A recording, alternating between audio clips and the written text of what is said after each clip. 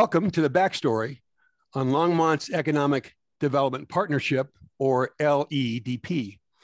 I'm Tim Waters, and as a volunteer for Longmont Public Media, I host the backstory, which is an opportunity for you, Longmonters, to learn a bit more about what goes on in the city, stories that you might read about in the newspaper or see something on social media, but might have more questions or would benefit from more information on what is the backstory on whatever it is you're reading about. And today, there's an opportunity to go deeper, to learn more about Longmont's Economic Development Partnership, what that means, who's involved, why does it exist, what does it produce, and we're going to have a chance to learn all that from Jessica Erickson, who is the president and CEO, right title, Jessica? Yes. Of Longmont's Economic Development Partnership. So Jessica is, for those of you who might watch the backstory, you know Jessica is not a newcomer to the backstory. She's been featured on a number of these. Most recently, and probably the most significant, is the decision by Costco to expand their operations to locate in Longmont. That is still in process for those who care about this. And I get those questions, I'm guessing you do from time to time, yes. Jessica, what's the status of Costco? It's still underway, and we're anticipating that it will keep moving forward. Maybe by December of 2023, we'll do Christmas shopping in Costco. We'll see. There you go. So, Jessica, you have a rich, deep background in economic development. You may want to talk about that, and I'll give you a chance to talk about just what kind of you bring to the job. And then, move right into why do we do it this way? Why do we have a group like LEDP in Longmont that does economic development work, while in some other cities it might be done by the city or city staff members? But start with a little bit about you, and then the why and the background on this. Sure. And you froze a little bit on me there for a second, so I didn't hear all of what you said. So I'm going to give it a shot, and if I missed anything, let me know. Well, whoever views this, they won't mind me freezing. Okay. They might mind it if you freeze. So. Okay. Sounds good. Yep. So as you said, Jessica Erickson, President and CEO of Longmont Economic Development Partnership. I've been with this organization for going on 7 years. It'll be 7 years in February of next year. So I started here in early 2015. Most recently before that, I had done economic development at the state level in the State Office of Economic Development and International Trade for a couple of years. And I've also done economic development locally, both with a public-private partnership organization in Broomfield and then within the halls of city government in the city of Thornton. So I have the full array of experience, both from local all the way up to state level economic development, as well as public-private and public-private partnership economic development. So I bring that full range of perspective to how we approach economic development in Longmont and at Longmont Economic Development Partnership. I think the other question was, why do we do it this way here in Longmont? And so the Longmont Economic Development Partnership has been around for over 40 years now, or exactly 40 years now, as an organization in some form or fashion. Some of your viewers might recall the Economic Development Association of Longmont, that then became the Longmont Area Economic Council. And then in 2016, we became the Longmont Economic Development Partnership, which is a very intentional transition.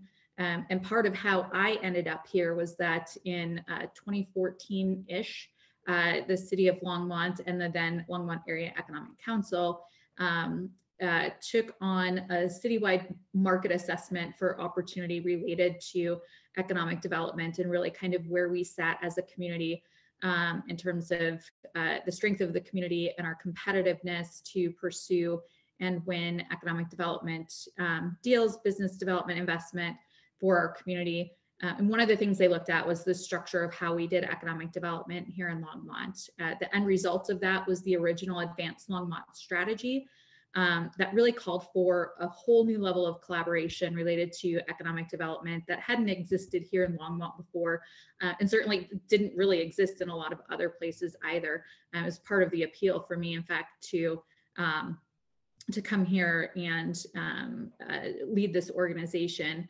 And so that new level of collaboration really required, public sector, private sector, nonprofit, education, and just a variety of perspectives to bring to, and contribution of a variety of expertise to bring to our approach to economic development. And that really lended itself to more of a public-private partnership model as opposed to economic development from inside the halls of city government model. Previous to that, the Economic Council did exist. There was also an internal economic development department at the city. Each had different roles and responsibilities.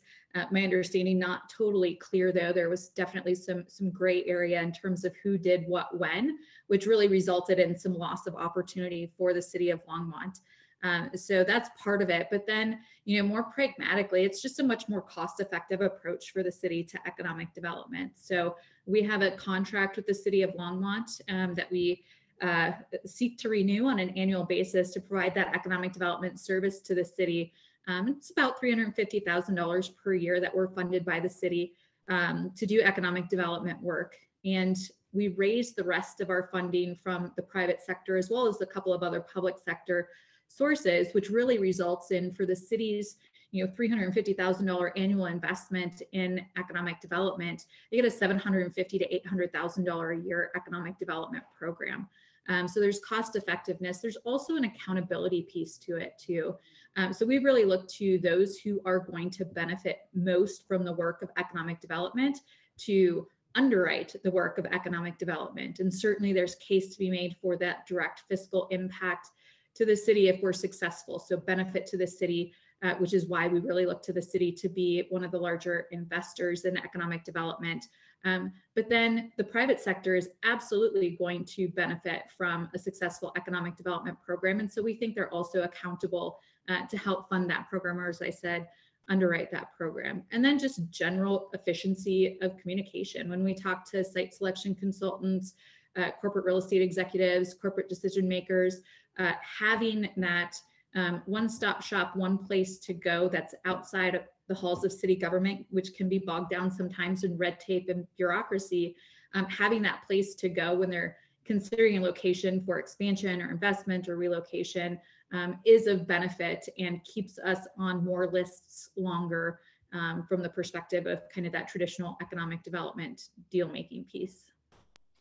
So I want to circle back before we're finished. I'm going to want to come back to kind of summarizing this interview, some of the ideas that underlie that public-private partnership, but I'll leave that to a kind of a closing question. Just how typical, it sounds like leverage is a big part of this, right? You're using a city investment and you're leveraging that into a multiple of what the city puts into this because of the shared interests. How typical or atypical is Longmont's approach compared to other municipalities like ours, 100,000 people? Sure. So I will answer that, but I think you brought up a really good point that I don't want to lose about leverage. So when we go out to raise private sector dollars for economic development, generally the first question that we're asked is, are you supported by the local government? Because private sector wants to put their dollars where they know they're going to be able to have an impact. And they know that they can't have an impact in a community if what they're investing in isn't aligned with the goals and the vision of the city itself and doesn't have a cooperative partnership with the city itself. So we're absolutely leveraging that private sector investment to pursue, or public sector investment to pursue private sector investment. And so how typical is this model for economic development? The International Economic Development Council does a salary survey every 2 years. And one of the questions they ask us is the nature of our organization. Is it public? Is it private? Is it public-private? And the most recent one of those says that about 1/3 of all economic development organizations across the state, whether they be regional or state, regional or local, have that public-private nonprofit model. At about 100,000 population, and then as you get larger and get more regional and larger than that is where you start to see it be even more common than that, although the data was a little hard to parse through, so I'm not going to give exact numbers, but it does become more common as you get into larger communities, and especially as you're looking at taking a more regional approach to economic development. Although I will say, so Longmont EDP, in a lot of places, especially across Colorado, is kind of seen as a model for how that works. And so we get a lot of folks from across the state and sometimes across the country reaching out to us to, kind of ask how we do it and how to create an organization. And we're starting to get that outreach from smaller and smaller communities. So in our own backyard, the city of Erie has established a public-private economic development organization. We're talking to Steamboat Springs, providing resource to them to, or kind of, I guess, technical assistance to them in terms of how to create a public-private partnership organization. I think just more and more communities are seeing the benefit of bringing all parties to the table to achieve our economic development goals and objectives. So relatively common, becoming more common, I would say. And then I mentioned that it's very common when you're looking at a more regional approach to economic development. So regional organizations like countywide organizations or Northern Colorado region, Metro Denver regional kind of economic development organizations oftentimes are public-private or solely private sector funded organizations. And the reality is that as of right now, Boulder County does not have a Boulder County regional organization. So it's really us and the Boulder Economic Council, also a public-private model for economic development, that kind of sit at the top of that and are providing most of the resource and most of the kind of expertise towards economic development across the region. So in the absence of a larger regional economic development presence, makes this model for us as a community that much more valuable. So, clearly, skin in the game on the part of your partners is important, and it both in terms of what it means to potential corporations or decisions by entities to relocate or to locate or to expand to Longmont, and that the model itself isn't so much of a break the mold, but execution of the model. And I want to come back to execution as a differentiator before we're finished with this as well, because I think we're in an era where differentiation is going to matter and what it takes to differentiate between one and another. Can you capture just in a sentence or two LEDP's mission? Sure. So our stated mission is leading a collaborative approach to economic development. Our vision for that is this collective impact model that we've taken, which really is about aligning organizations and individuals across the community around a shared agenda to achieve our economic development goals and visions, which are really today much less growth oriented and more prosperity and inclusion oriented. So we look at how does the growth that we pursue as an economic development organization become shared across our entire community or benefit our entire community from a prosperity and inclusion perspective. And so we're really looking to achieve, and I'm sorry, I know you said one or two sentences, but just equal access for everyone in our community to be able to participate in the economy that we're developing or building as a community. You got to be careful. You're going to start to be accused of answering questions like I do. I know. With way more words. So just in a word or in a phrase, your mission isn't growth for growth's sake? It is not. No, I mean, that's a very short-sighted vision. And I get where that comes from, because I think there was a day and age. And I worked for some of those folks that really took that kind of approach to economic development. But really, I don't know of an economic development organization or practitioner that takes that approach, nor do any of our partners or investors see that as a good business model for themselves or for this community as a whole. It would be a really short-sighted, like I said, approach to how we ensure long-term, again, prosperity and resiliency for our local economy. So let's unpack just a little bit. If the part of the end game is prosperity for the community, you get there through goals and objectives and strategies, right? Mm-hmm. So just unpack a little bit about goals, objectives, strategies. Take however you want to emphasize each of those. The strategies is the means to get to the end, obviously, of goals. What's different here than others might see, and you can kind of unpack some of those ideas of prosperity and collective impact as you do that. Sure. So I think when we talk about an economy that works for all and is accessible to all and creates opportunity to build wealth and progress in whatever way somebody would want to economically, we really look at a few key focus areas within our Advanced Longmont 2.0 strategy. So certainly talent is a big piece of what we're looking at. How do we attract and retain the talent that's needed to support the industry base that we have, as well as to encourage additional industry investment in our community? And so that's both attracting new talent into our community from across the country, but it's also working with our partners at St. Vrain Valley School District, Front Range Community College, some of the sector partnerships regionally, and our workforce development system to create what we call talent pipeline. So how do we get our kids here locally from K through 12 into whatever the next step looks like for them to be able to, again, achieve a career pathway and wealth building opportunity within our community so that they don't have to go elsewhere to achieve that. So that's our focus on talent. Industry is kind of the core of economic development. So the outcome, which is creating more jobs and increasing the tax base through business investment and sales tax. And so that's the going out and finding new opportunities. But really a lot of our work is right here locally, supporting our existing industry base's ability to stay here, be successful here, and continue to expand and grow here and create new jobs here. Embracing placemaking as an economic development strategy, which really ties into, I mean, they all tie together, right? So that really ties into talent and where do people want to be, to live and work and play and spend their dollars. Connectivity, transportation connectivity, again, ties into everything else. So how do people get from where they live to where they work, whether it be here locally or regionally?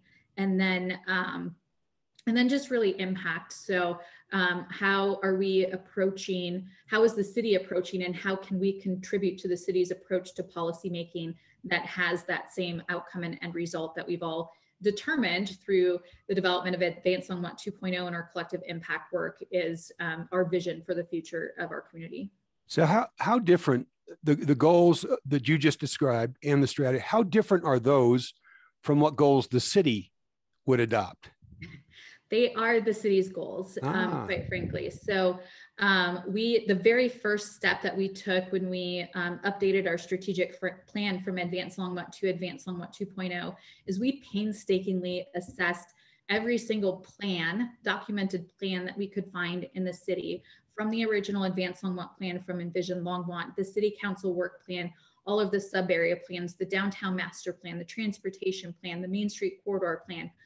We literally created a table of all of those and put all of the goals and objectives of all of those plans side by side and identified where they aligned, which meant we were most likely to have the greatest amount of success from a collective impact framework perspective. So bringing a variety of perspectives and expertise together to pursue those objectives. So the objectives and goals of Advanced Longmont 2.0, therefore our goals and objectives as an organization they align with, not only do they align with, not only do they complement, but they are the goals of the city of Longmont, the stated goals of the city of Longmont, which then transfers into our contract with the city of Longmont too. So the goals and objectives in our contract with the city of Longmont are the same as those in Advanced Longmont 2.0, are the same as those where there was alignment in all of those other plans and strategies.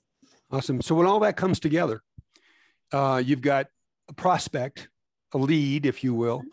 What's the kind of inside baseball that, that most people don't get a chance to see as it unfolds? You go into an executive session with city council, that's kind of a black box for folks, as it should be, because those are all, confidential meetings. But what happens when you've got a lead, when all that rolls up into a potential success? What is it like, right? What do you bring, and what's the potential outcome?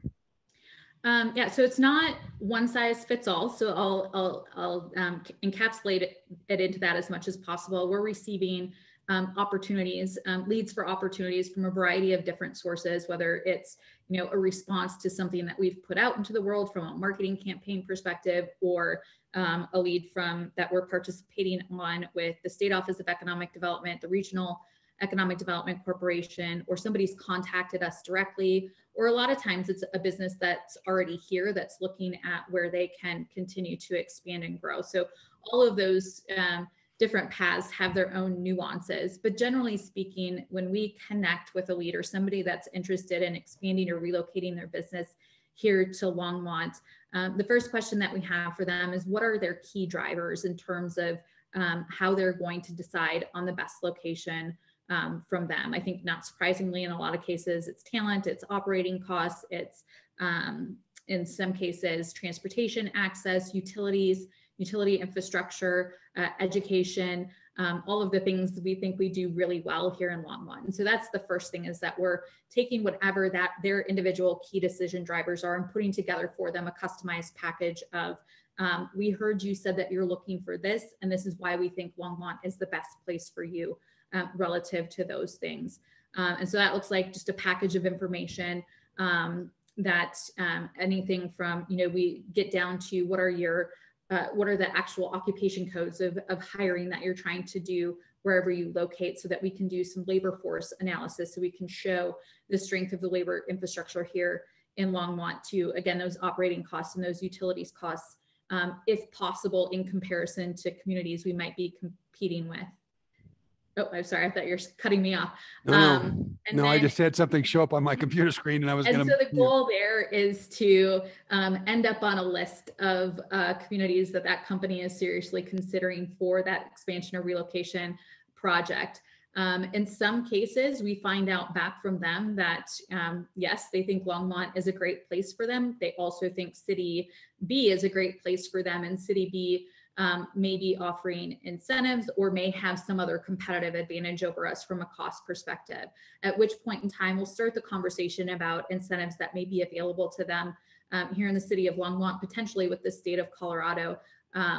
With the city of Longmont incentives, we have our incentives are codified in terms of what we can offer. So we have a fee rebate and a business personal property tax rebate program. We also have some locations within the enterprise zone, which creates an incentive for folks. But with those Longmont incentives, local Longmont incentives, before we're offering those incentives to a company, we meet with City Council in executive session, give them the scope of the project, the potential fiscal and economic benefits of the project to the community, and then get direction from City Council as to whether or not and to what extent to negotiate those incentives. And then we'll go and make that proposal to the company as one part of their consideration of Longmont as the place that they want to grow into. I will say that we, on average, work with 50 or so prospect leads throughout the year. I think, if we do 2 to 4 executive sessions throughout the year for projects. So in most cases, we're competing on the value proposition of the community and not the addition of incentives. On a rare occasion where we don't have a competitive advantage over a community that we're competing with, or another community has offered incentives and we're trying to compete with that, and the scope and scale of the project in terms of economic and fiscal impact makes it a good investment with a significant ROI for our city. And that's when we're leveraging those incentive programs that, again, are codified within city code. So you don't go into an executive session and walk out with a big check? No, absolutely to hand to a corporation? That's not how it works? Absolutely not. And in fact, Colorado and all of the municipalities therein are notoriously not incentive-driven states when it comes to economic development. And all incentives, both at the state and the local level in Colorado and in every municipality in Colorado, are performance-based. And so no check gets written until an investment is made. In some cases, in the case of a fee rebate, a check can be written before the jobs are created, but if the jobs aren't then later created, there's a clawback provision that says that we get those dollars back that the company is agreeing to if they don't achieve those job creation metrics. Thanks. I'm guessing you don't do all this by yourself. Absolutely. You have some other people with you, both staff and board. So who makes up LEDP? What should people know? They'll see your face, they'll hear your name. Who's on your board? Who works with you to put all this together? Yeah, so first of all, I'll say staff. I have an incredible, small but mighty team here. There are 4 of us doing the work of Longmont Economic Development Partnership. So I'm really focused on, of course, as CEO, the high-level strategy and finances of the organization, as well as based on my experience, kind of that primary industry prospect development and some of the kind of advocacy work that we do as an organization. And then I have somebody else that's really focused on our existing industry base, all the way from our very early stage startup businesses to our larger corporations, and ensuring their ability to succeed and grow here. And then I have somebody who is specifically focused on Advanced Longmont 2.0, serving as the backbone to that collective impact framework that we use to implement that strategy. And then my board of directors is representative of, we have about 100 private sector contributors to the organization on an annual basis. And my board of directors is elected from those investors. And so it's a really good cross section of industry. And so therefore expertise, looking at how we approach economic development and bringing those that kind of wisdom and expertise that they bring from the private sector into what we do. So we have both of the hospitals here in Longmont are represented on my board of directors, Longmont United Hospital and UC Health. We have financiers from Adams Bank and Trust and now High Plains Bank, as well as Cornerstone Home Lending on the home lending side. We have builders, some construction, and we have primary industry representatives from Left Hand Brewing Company. I'm missing one, from Enersys, from H2 Manufacturing Solutions. So again, a really diverse perspective of those who will benefit from the work of our organization, certainly, but also have a diverse skill set to contribute to the work that we're doing, because there are just 4 of us here on staff. That sounds like a group of people who are seriously and deeply invested in Longmont. Absolutely. So how do you want both the city staff, the city council, and the residents, but in particular the city, to view you and your board? And how do you view the city, both council members and staff members? Sure. So we view the city as a partner. Certainly we do have a contractual relationship with the city in terms of the service that we provide, but we really view the city as a partner in the work that we do. There are a lot of analogies. I'm super guilty of using a ton of different analogies around this. So I was deciding which one I would use today. And one of my favorites is that a former boss of mine kind of taught me is really when you think about economic development and then kind of city government, the difference between business development and product development, right? So if you consider your economic development practitioner or organization as your business development representative, the person that's going out there and generating business and revenue for the organization, and then your city government is product development. So I, as business development, have most contact with the customer, right? So I have the best sense of what they need and what would sell them on our product, which is our community. So we take the approach of taking that information that we're gaining from listening to our customer to providing information and suggestions and recommendations to the city, whether it be city staff or city council, for how we can improve the product so we can do a better job of selling it. So it really is about bringing a voice to the table to improve the product of our city, strengthen our competitive position relative to economic development. So let me just ask you if you could just frame this real quickly. Mm-hmm. The difference between what you and your board does and what city council does. Absolutely. So my board and I, like I said, we're kind of in the weeds. We're in the community. We're listening to, engaging with, having constant conversation with our primary industry base, with our partner organizations, with those who are charged with developing talent within our community. And a lot of what we're hearing is how this community could do better to make them more successful and more likely to continue to invest in our community. And so we take that to make recommendations to, or suggestions to city staff for, this is what we're hearing. This is how we can improve as a community to improve our ability to achieve our goals and visions. And then from there, it's the city council makes policy, city staff executes that policy. What we really want to be is a source for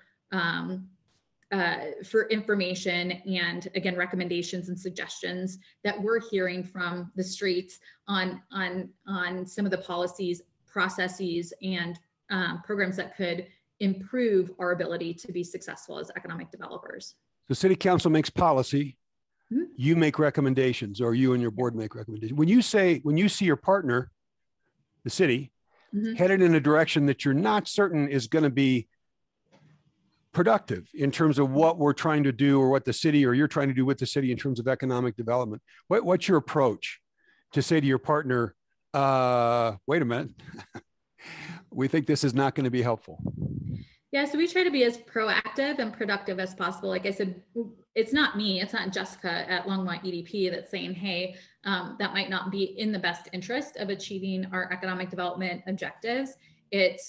I've said to our, the prospects that we're working with, or our existing industry base, or our partners, the city is looking at doing this, and get feedback that says, if the city does this, then I might not do the thing that the city wants me to do, whether it's grow my business, build houses, whatever it might be.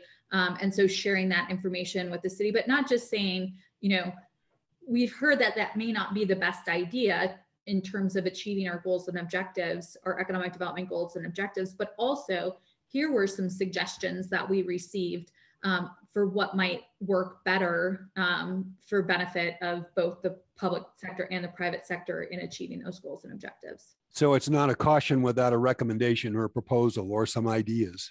Absolutely not. Yeah. And I mean, I think very rarely, if ever, have we gone to, whether it be to city council or to city staff, and just obstinately said, we oppose this. Usually in every case that I can think of, it's been either that's a good idea, but we also think that this would contribute to achieving our goals and objectives as an add-on to that, or we've heard that might not be conducive to what we're trying to achieve, but maybe a little tweak here or there, and we could really make it work for everybody. All right. All of it rolls up into both successes and disappointments, I'm guessing. You don't win every time, but you win enough to mark some successes. What are the big learnings? What do you learn from both your successes and the disappointments in this whole process? And then the next question is going to be about anticipating the future, but just looking backwards, what have you learned from both the wins and the losses? Sure. So I think we've been, from a traditional economic development perspective, certainly incredibly successful in recent years here in Longmont, whether it be Smucker's or Costco, our recent announcement about LEDP and their manufacturing facility. As you said before, Longmont EDP, Jessica Erickson, didn't do those things by myself. There's always collaboration, and I always get, quick response and all hands on deck response from the city when we're pursuing those opportunities. And I think that has absolutely been what's made us successful. I think, we've seen, and I've been a part of a situation where the economic development organization and the city staff and council were almost adversarial, which doesn't work for anyone, right? So the fact that we have been anything but that, to almost an extreme, and part of why other organizations kind of look to us to, how do you do that, is that we've done a really good job just working together with the end in mind, and bringing all of our resources to the table from staff and from my organization to get those wins. in some cases where we weren't maybe even on the list at the start of a project's search for a location.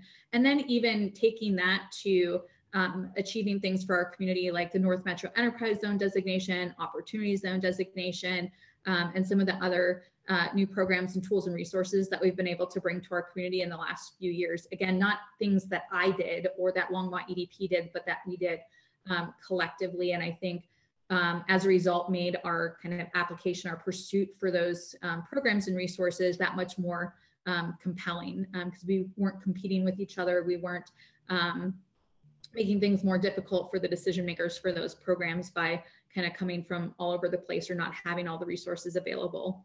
So I think disappointment, I think for me, what's been disappointment, and I think just an ongoing learning process for everyone, is that that our approach to, as we've talked about, bringing some of those suggestions and recommendations as an organization to the City Council, we feel like we're making those suggestions in the best interest of the community.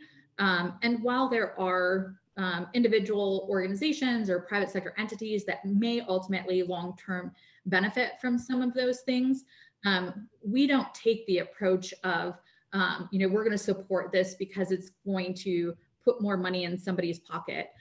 In fact, if anybody even suggests that's a reason why they want to be a part of our organization, we just don't engage. And so really everybody that's part of my board, part of my leadership council, been participating on the Advanced Longmont 2.0 working groups, our new Prosper Longmont Coalition, is really coming at their investment and engagement in the organization with the best interest of the community in mind. And I think sometimes we don't agree on the how, even internally, much less between kind of some of our city leadership and some members of our organization. But everybody has bought into, and that's part of the model of collective impact, everybody has bought into the idea of a shared vision and a common agenda for what we want to see our community be now and in the future. And again, if they haven't, we just don't engage with them. And so I think it's disappointing when I hear that there's a perception that it's anything but that coming from our organization. And so certainly something that we've talked about internally. We have to do a better job of telling our story and telling that to people. So thank you for this opportunity to do that. But then we also hope that our city leaders are listening and taking that at face value. And that's what we say. Well, this is all about storytelling. So hopefully, hopefully the story will be heard by folks. So I've got two more questions, and I want to kind of wrap this all up, kind of going back to where we started with a couple of questions here at the end.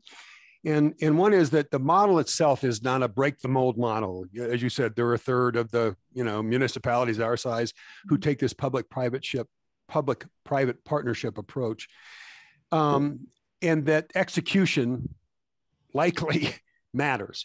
So we're all anticipating a post-pandemic era. We hope it gets here soon. We would hope we would be there now, but we're not quite there.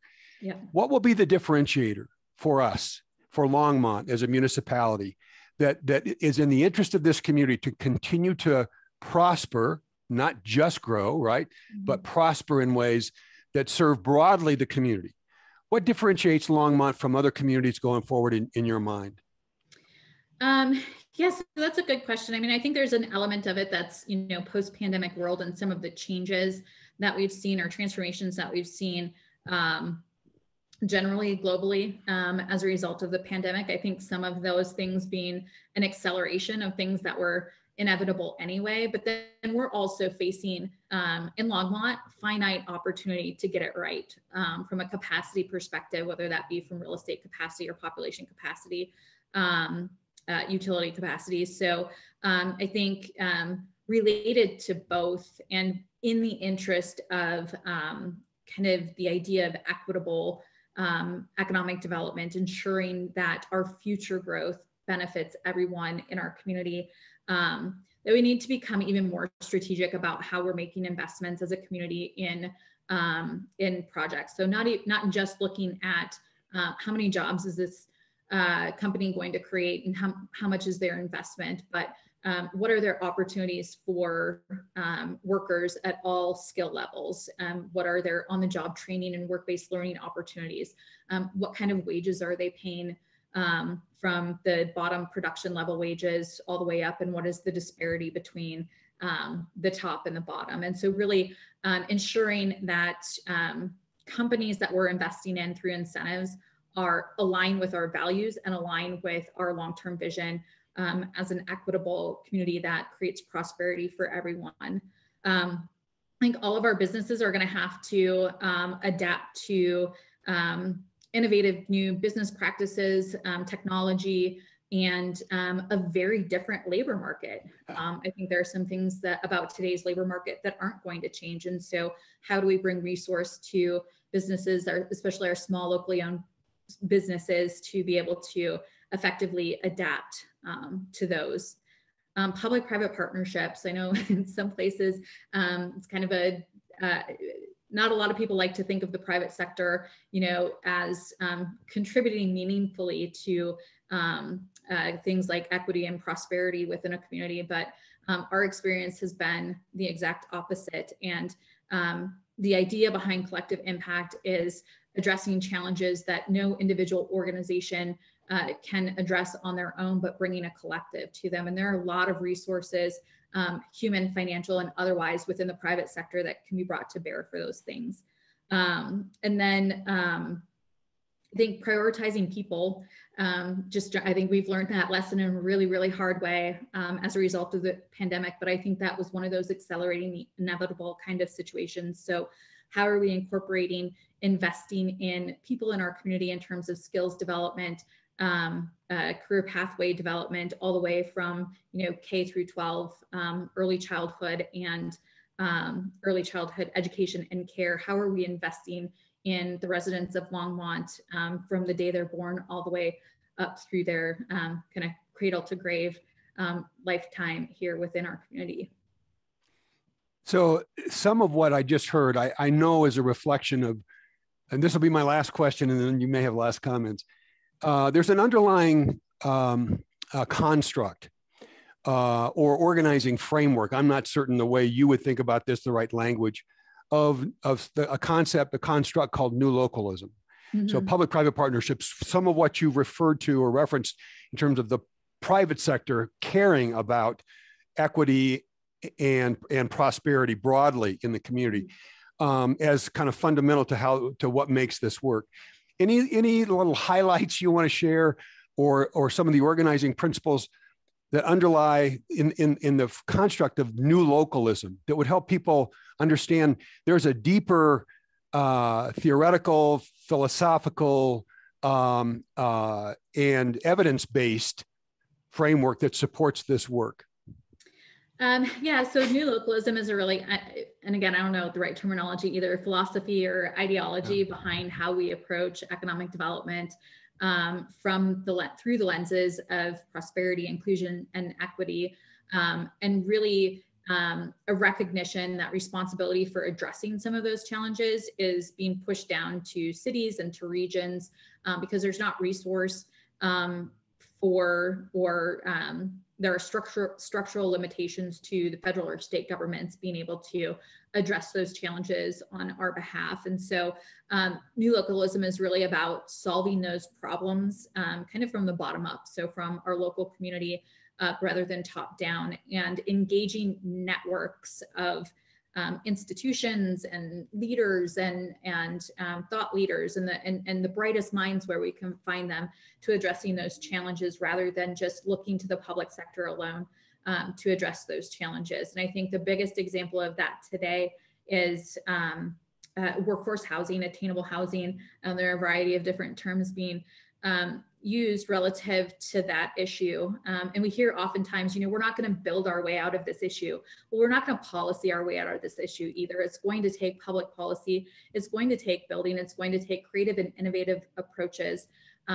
There's no amount of policy that you can create that's going to address the systemic inequities in home lending as agreed by our financial institutions here in Longmont. So if there's not an opportunity for those financial institutions to engage in the conversation and be a part of the solution, again, there's no number of homes that you can build or policies that you can create that are going to address that challenge. And that challenge is a piece of the bigger issue at hand in terms of ensuring that everyone in Longmont has access to equity building home ownership, equitable access to equity building home ownership within our community.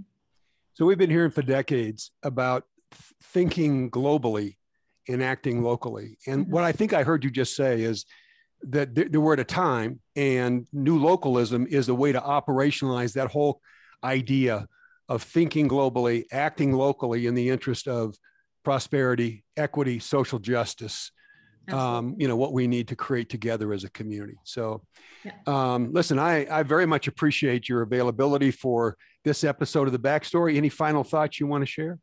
I think I've said enough. Thank you. well, hopefully we haven't gone on so long that no one will listen, but I think it's an important story. So thank you for this time. Thank you, more importantly, for the great work you do on behalf of the community. You could be doing this a lot of places. I know the fact that you do it in Longmont on behalf of Longmont, I appreciate. And I know there are many, many others in Longmont who do as well. So Longmonters, this is The Backstory on Longmont's Economic Development Partnership. Stay tuned. We'll come back at you with more stories, more backstories on things you'd like to learn about Longmont that you're not going to read in the headlines of the Times Call or the Longmont Leader or other social media. Thanks. We'll see you next time. Thanks, Tim.